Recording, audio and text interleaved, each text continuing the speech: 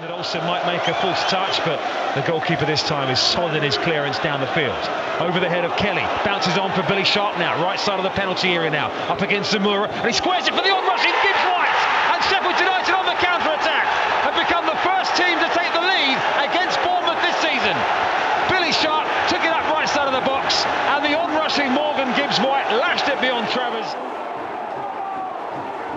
Frustrating them, having got themselves that crucial goal in front.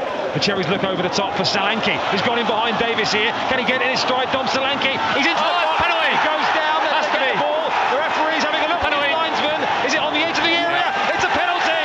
Tommy Elphick called it.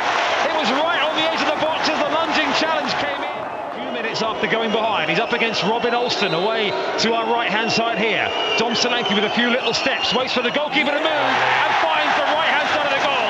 It's a brilliant penalty for the Cherries' top scorer, his 8th goal of the season, and the Cherries back on terms at 1-1. Solanke though is hurt. Struggling here, Chris. This would be a massive, massive loss. The reward, we talk about the hard work, he's got the reward of the hard work there, willing to run beyond.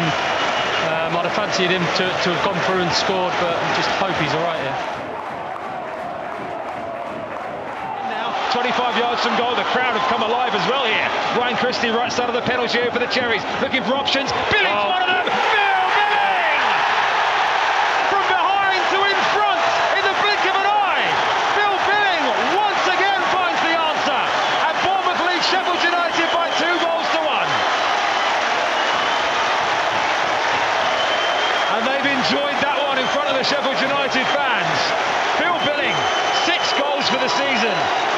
Once again, for the second home game in a row, Billing finds the back of the net.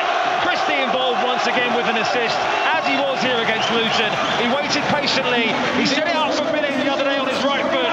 This time he set him up on his left. And it's 2-1. They just haven't got the bodies to deal with